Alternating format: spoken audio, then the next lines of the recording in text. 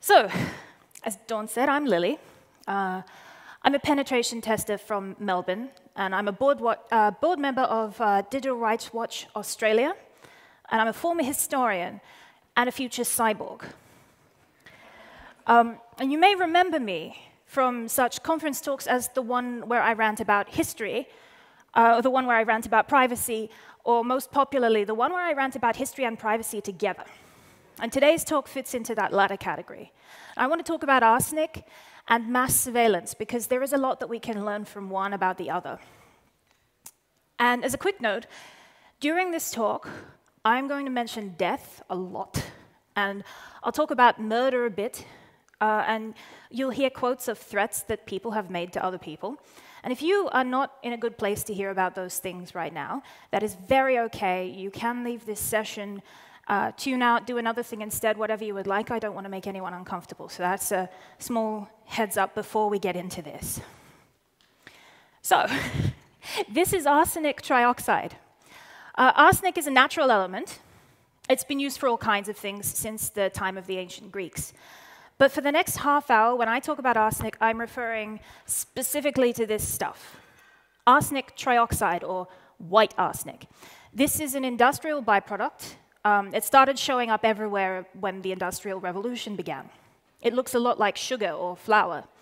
When it's mixed into food, arsenic is colorless, tasteless, odorless, and extremely poisonous. If you take a lot at once, it has an effect a lot like cholera, which is more or less the worst diarrhea that you have ever had in your life, followed by the end of your life. If you only take a little bit of arsenic at a time, it can make you tired and achy and give you trouble breathing. In England in the 1800s, arsenic was very cheap because it was a waste product that factories wanted to get rid of, and you could get it almost anywhere in almost anything.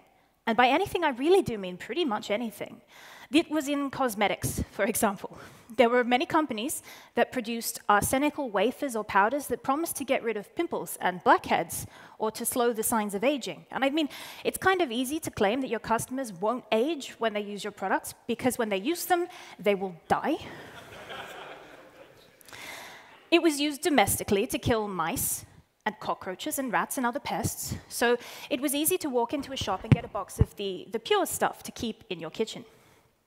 But arsenic was most popular as a color pigment, especially in emerald green, also known as Paris green, which was used in the same form as a pigment by artists and as a pest killer by farmers. Literally, they would walk in and buy the exact same product, and it looked like that. It produced a really vibrant green that no other pigment to that date was able to give. And because it was in pigments, that meant it ended up in anything that needed color. Cases were recorded of people being poisoned by arsenic in their playing cards, in fabric dyes, and in product packaging. Arsenic also found its way into famous art, like Van Gogh's Starry Night. And this is one of several reasons that art galleries don't like it very much when you try to lick their paintings. Most notoriously, it was also in wallpaper. Wallpaper was put up in the homes of anyone who could afford it, and because arsenical pigment was cheap, that meant that most people eventually could afford it. The pigment dust would come off the walls if people brushed past it, or if there was a breeze. And if it was damp, which it did get damp in England especially, it emitted a toxic arsonous gas. People who felt sick would often go on holiday to the seaside to take in the sea air, and they would find themselves feeling much better after a day or two. And what they didn't realize is that most seaside cottages had whitewashed walls, not wallpaper. And they were feeling better because they weren't constantly breathing in poison. You could get arsenical wallpaper in most Western countries, but it was especially a problem in England and in the United States, the two countries that were not really keen on government regulation of industry. What you're looking at right now is a digitized arsenical wallpaper sample that came from a book called Shadows from the Walls of Death. And this book was published in 1874 as part of a public health campaign to raise awareness of the dangers of arsenical wallpaper. And it was eventually so successful in its aims that out of the original 100 or so copies that were produced, There are now only 4 left because of how poisonous they are. Some brave soul at the University of Michigan digitized this one, and they are hopefully still okay. But because these are pretty, and they're in the public domain, you will see a few examples of them as I keep talking. Maybe most importantly, arsenic also had a reputation as a way to make money quickly, because your family wouldn't taste it if you baked it into a cake or served it in a cup of tea. And for this reason, it was also known as inheritance powder. But we're at a tech conference, which is why we're also talking about digital privacy, or lack thereof. And by this, I mean the current practice of governments and corporations gathering literally as much data about everybody as they possibly can and storing it forever, and not usually very well. I'm talking about Facebook and Google's advertising networks, and the Australian government's metadata retention and vague assisted access legislation, the dodgy apps that promise to make you look good in photos but then ask for a suspicious number of permissions, and the 5 Eyes. I'm talking about the 95,180 GDPR violation complaints that the European Data Protection Board has received since the laws came into effect last May, and the 41,502 notifications of data breaches that organizations have submitted since that time. The fact that Google has already been fined 50 million euros for violating this law, and that this amount of money is basically a trivial operational expense to a company of that size. I'm talking about the inevitable and unknown large number of data breaches that remain undiscovered or unreported. And I'm also talking about the fact that the rest of the world is not covered by regulations like the GDPR, and mass surveillance practices persist, just like they always have. So I'm talking about all of that, and then what happens to this data, gathered in technically GDPR-compliant ways or not, when it isn't secured properly, or someone inside a data-gathering organization develops a grudge, or even when it's used as intended, and a thoughtless new feature upends everything. Where the topics of digital privacy and arsenic intersect is that for a good period of time, despite the best efforts of the people who knew what they were talking about, the public didn't really give a damn about either of them. Arsenic and mass data gathering are both things that have pervaded everyday life in large-scale ways that have seemed impossible to change. And despite lots of well-informed people agreeing in their respective centuries that these things are damaging to our well-being or our way of life, it is hard to get people to care or to think that things can change. These things aren't great, but they're just too useful and convenient. Arsenic makes vibrant and cheap shades of green that look nice. It gives you a clear complexion. It kills mice really well. Data can tell us how to plan cities and provide accurate medical care and help us catch bad guys. But while things don't change, people's lives have also been upended by these things in increasing numbers. Inhaling ambient arsenic didn't make everybody sick in the same way. One person might die, and another person in the same home might just get bad headaches. In the same way, mass surveillance and privacy invasion disproportionately affect the members of society who are already the most vulnerable. Then there are the more targeted attacks, both with arsenic and with data, that can become devastating to whoever's on the receiving end. And to illustrate my point, I want to tell you 2 short stories. In 1852, an English coal mine worker named William Mowbray married a young woman named Mary Ann, and together they had 9 children. Over the next few years, 7 of these children died, tragically, from what was recorded as gastric fever.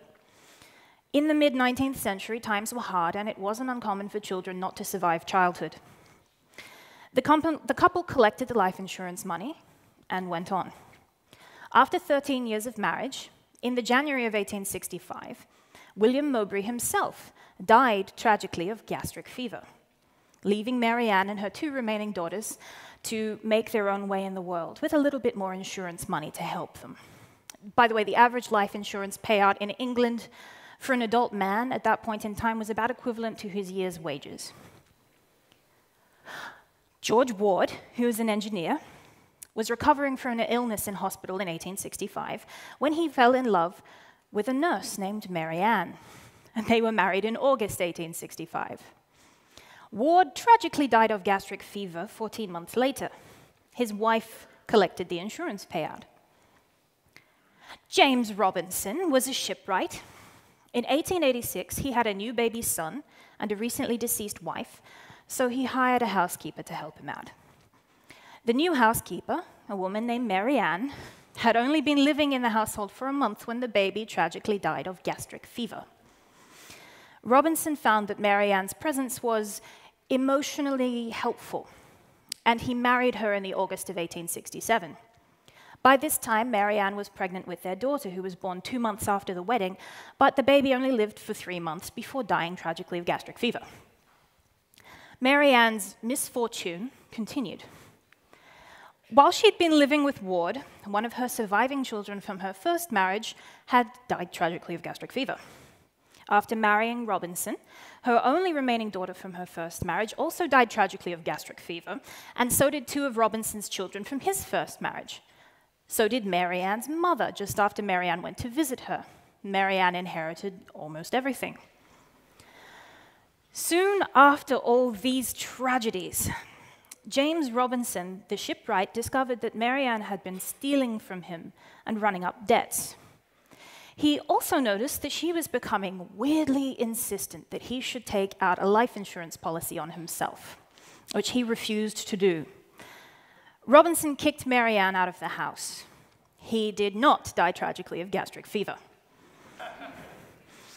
One of Mary Ann's friends took pity on her tragic circumstances and introduced Mary Ann to her brother, Frederick Cotton.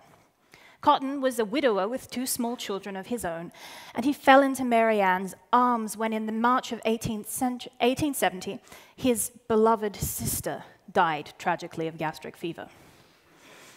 Cotton and Mary Ann married in September 1870, and in 1871 they had a son. Unfortunately, before the year was over, Frederick Cotton also died tragically of gastric fever. Mary Ann collected the insurance money. You know what happens next? She moves in with another guy and brings the surviving kids and stepkids with her. Wills get rewritten, and suddenly pretty much the entire household dies tragically of gastric fever. This left Mary Ann with 1 remaining stepson, who she complained loudly about to her employer. When the boy took ill and died tragically of gastric fever, her boss became suspicious and got the local doctor to delay issuing the death certificate. When Mary Ann discovered that she couldn't get the insurance payout on her stepson's life without the death certificate, she had a public meltdown about it, which led to people asking questions. And then more questions, and then testing her stepson's remains for arsenic, which was found in abundance. Mary Ann was convicted of his murder and died tragically of rope poisoning in 1873. In her lifetime, she had murdered 16 of her own children and stepchildren, 4 of her partners, her mother, and an inconvenient friend, and collected insurance payouts and will benefits from almost all of them. It now takes a lot less time for a criminal to make a lot more money than Mary Ann Cotton ever did, but instead of marrying and murdering, they can use the info out of stolen data dumps, which are about as cheap and plentiful as arsenic was back in the day. So here's my next story. Sometime after July last year, some of us opened our inboxes and saw a threatening email that might have looked like it had come from our own email address. The message probably went a bit like this one. Hello, I'm a programmer who cracked your email account and device about half a year ago. You entered a password on one of the insecure sites you visited, and I catched it. Your password from frederick.cotton@gmail.com on Moment of Crack was Hunter2. Of course, you can and will change your password or already made it, but it doesn't matter. My rat software updated every time. Please don't try to contact me or find me. It is impossible, since I am emailing you from your email account. Through your email, I uploaded malicious code to your operating system. I saved all of your contacts with friends, colleagues, relatives, and a complete history of visits to the internet resources. Also, I installed a rat software on your device and long-time spying on you. You are not my only victim. I usually lock devices and ask for a ransom. But I was struck by the sites of intimate content that you very often visit. I am in shock of your reach fantasies. Whoa, I've never seen anything like this. I did not even know that such content could be so exciting.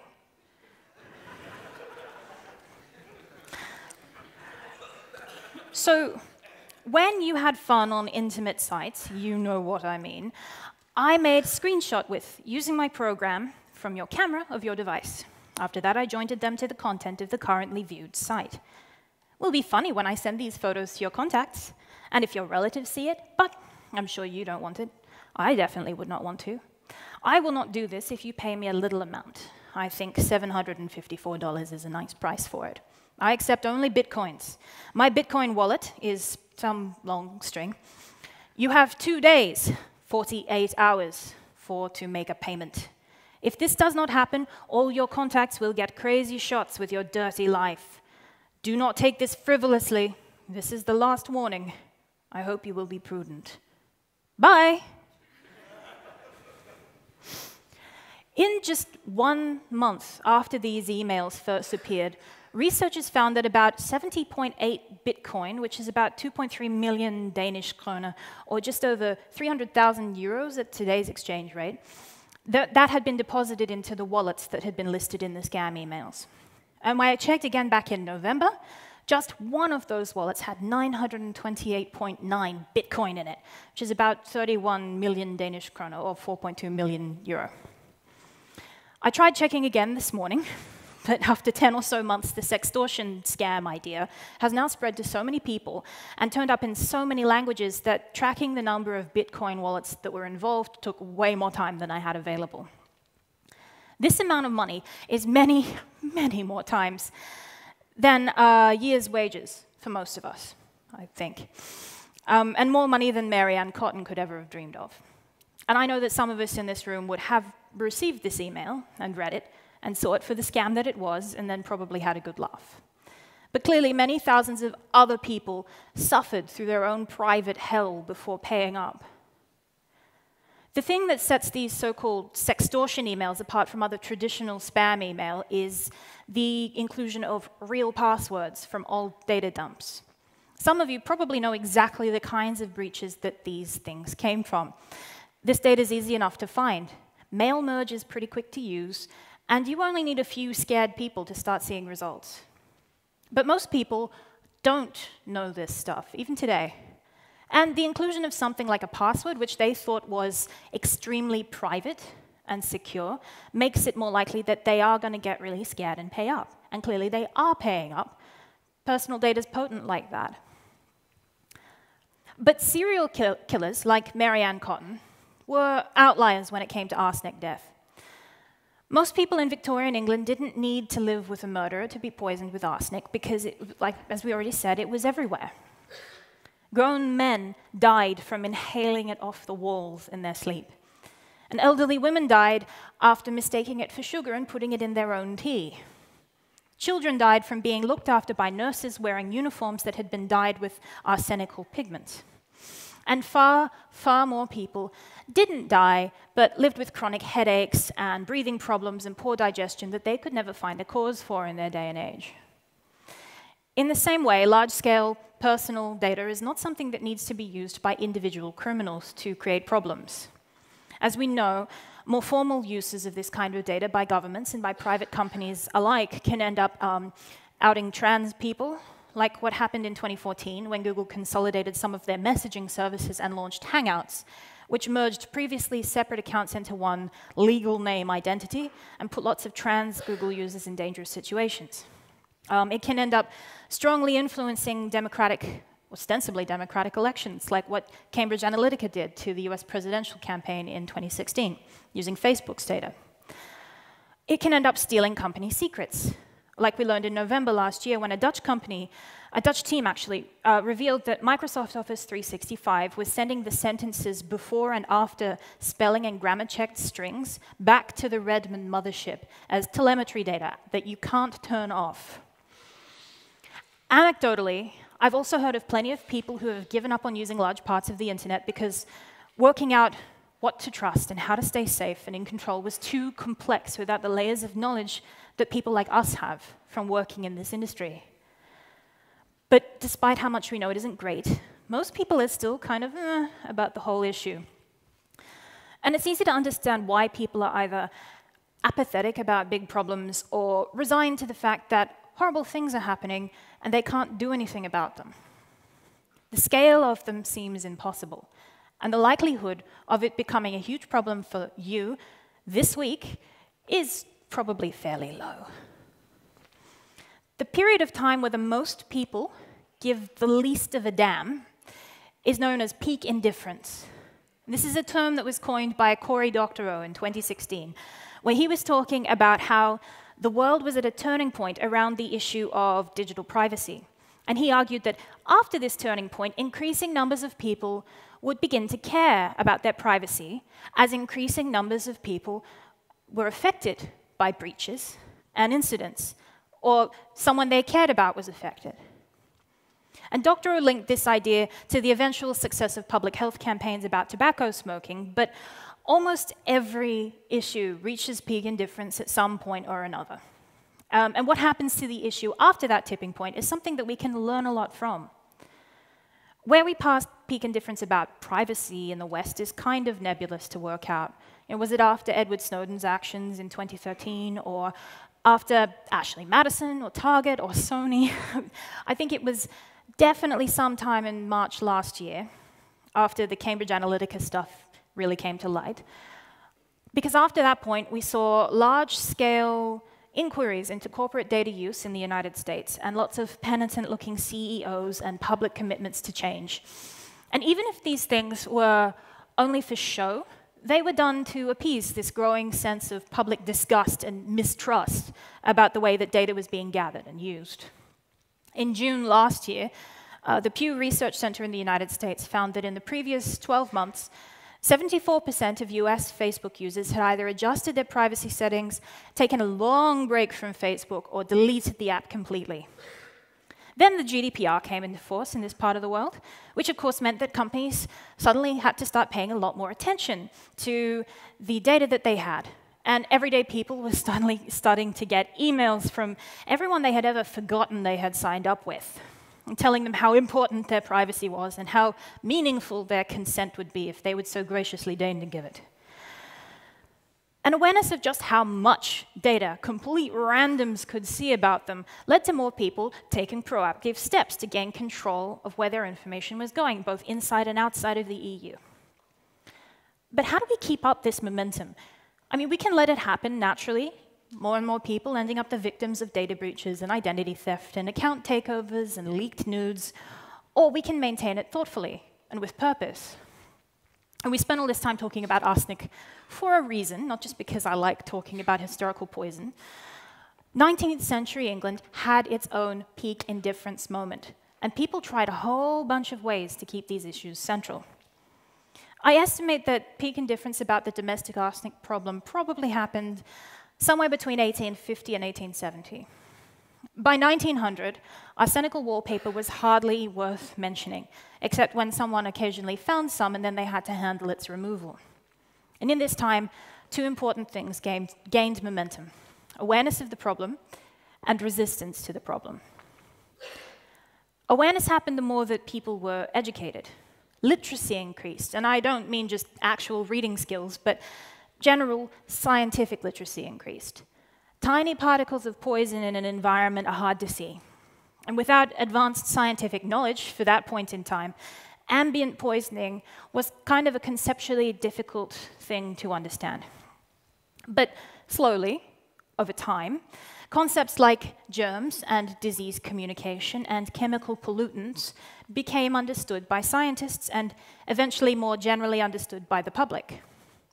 In 1840, James Marsh developed a test which could detect the presence of arsenic in the human body, something which had previously been impossible, basically. Suddenly, knowing that your use of arsenic could be traced back to you meant that people were a lot less casual about poisoning each other on purpose. In 1854, a doctor called John Snow, not this guy, In 1854, a doctor called John Snow realized that a series of cholera outbreaks in London were happening because one of the public water supplies was contaminated with something that spread the disease. This went against this commonly held theory that disease was spread by miasma, or bad air, and that breathing the air around a sick or a dead person was what would transmit all diseases. Snow tracked down the source of the contaminated water. He removed the handle off the public pump that gave access to it, and the cholera outbreak stopped. This led to the development of modern sewer systems, and it built better public understanding of germs and microorganisms. Awareness led to resistance. Protest literature played a big part in helping people convince others to join the resistance efforts. Things like the toxic Shadows from the Walls of Death was an in-your-face presentation of the problem, and it put the focus on wallpaper manufacturers to make changes, and not just the individuals who might have arsenical wallpaper in their homes. England, to this day, has never passed any meaningful laws banning the use of arsenic in wallpaper. Never. But it turned out that the regulations in other countries, like France and Germany, had much more of an impact on how much arsenic turned up in English households. And this was mostly down to fashion and consumer choice. Most European countries had outright banned the use of arsenic in pigment manufacturing since about the 1860s. And because of this, they suddenly became innovators for new paint pigments that created bright colors without using arsenic. And because everything French is automatically fancy, people were into it. Fashion, like it does, eventually trickled down through the whole industry, and over time, lots of places in England ended up offering arsenic-free products, like wallpaper, for affordable prices. In fact, most manufacturers had no choice. The pigments that they used to color their wallpapers mostly came from Europe in the first place, so it was getting difficult to find any that contained arsenic, even if they wanted to. One of the best things about this outcome was that it created accessible alternatives for people who still believed in things like the miasma theory.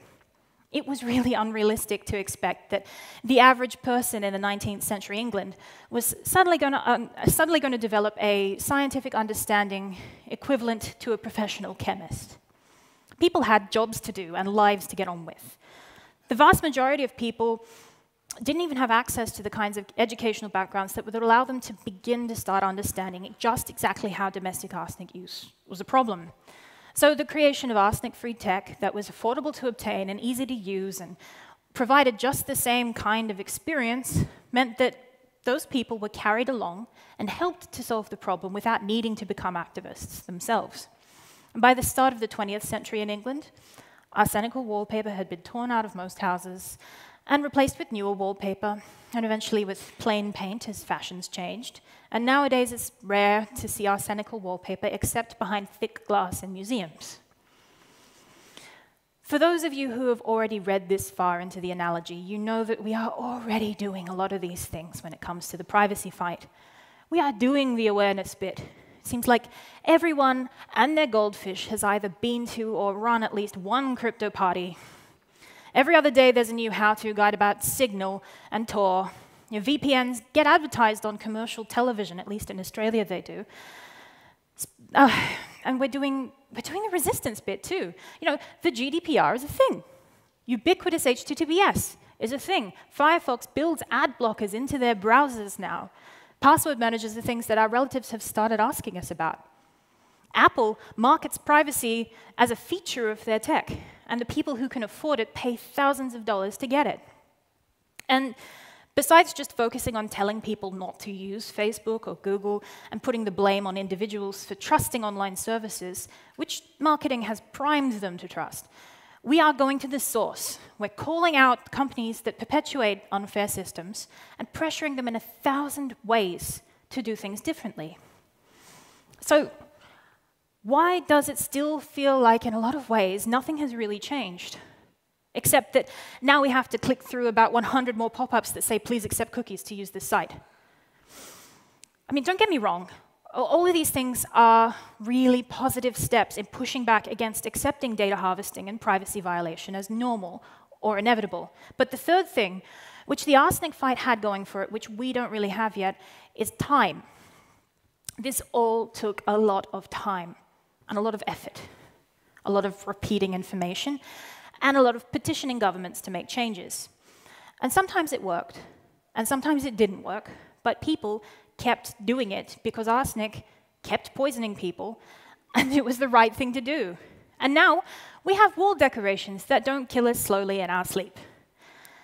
And now it is a lot harder to walk out of a corner shop with a bag of arsenical powder. Thinking about the long game is really hard. I'm a millennial, so if you believe the newspapers, I am something about avocados, and patience is difficult. But time is really the key ingredient. We have to keep doing this and not give up and not give in to cynicism and repeat ourselves until we're sick of it, and then keep going. We have to keep reminding people how important these things are, even when we have things like the GDPR to back us up, because if we grow complacent for 1 second, things will get worse. We have to do this for much, much longer than we think we need to. So here's what we need to keep doing. Keep pushing for grassroots public education efforts, like crypto parties and community events and official education efforts from local governments and anyone who wants to get on board. Talk to your friends and the relatives when they ask you about it. Help the people who want to understand this to get the information that they need. Keep writing and speaking about these issues every way you can. Boost the voices of others who are already doing it. Keep the heat on lawmakers inside and outside of your country. If your government isn't doing anything meaningful, remember that the French and German laws had significant impacts on English attitudes to arsenic. In a lot of ways, the GDPR is doing a similar thing for personal data control outside of Europe. It's had benefits for us in Australia, even though it's a European law. Precedent setting helps. Push for more legislation that gives us back control of our private information and imposes strong penalties for its misuse. And push against every piece of legislation that threatens to weaken that. Argue for considered regulations that will actually work in practice. And do this even though we already did it last month, and 3 months ago, and last year, and in the 90s. Governments and corporations will keep trying it on again and again, and they trust that we will get tired. They trust that we will not notice when they bend the law. We need to be aware of that and to work around it. Be a voice of reason in your own communities. There are probably people in this room who probably know someone who's stolen information and used it to mess someone else up, or know people who set meaningless data gathering as a KPI. Challenge these folks to do better. If you have ever been one of these people, because it is not a perfect universe, challenge yourselves to keep doing better too. And do your research. Fact-check corporate privacy spin. We know Facebook especially invests big money into saying that it is doing the right thing. They paid through the nose for global billboard campaigns and an apology tour to do that. Hold them accountable. The GDPR does not magically mean that everything is fixed forever. We need to remember this. If you are feeling good about the laws in your own countries, that is really excellent, but it isn't the end.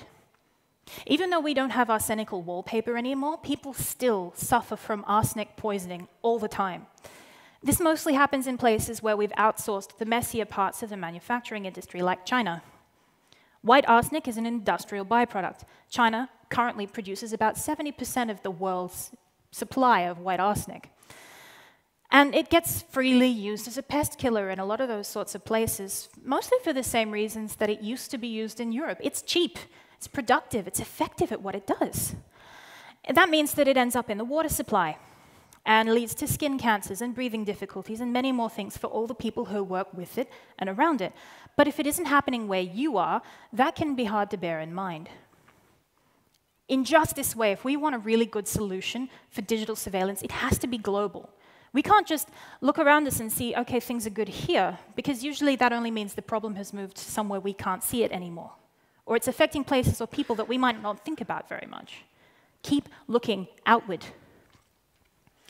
We probably have the biggest responsibility to try to keep making the world better for the people who don't have the knowledge that a lot of us do. The average person in the 19th century wasn't a chemist. The average person in the 21st century isn't a tech worker. Not everybody wants to be, and not everybody can be, and that is fine. Some folks are going to keep calling us paranoid forever, or they'll minimize the risks, or they'll insist that they have nothing to hide and anyone who does is a criminal. But we can keep making the world better anyway, because we are the ones who can. All of us in this room are in a unique position to understand the scale of suffering and damage that's caused by pervasive surveillance and privacy invading systems, no matter whose hands they're in. It's likely that most of us are here because we like building things, or breaking things, solving puzzles, getting creative with computers. And because we have that knowledge, we can do something about it. We have to keep doing something about it. For me, the scariest thing about giving this talk is that nothing is so incredibly uncool as optimism.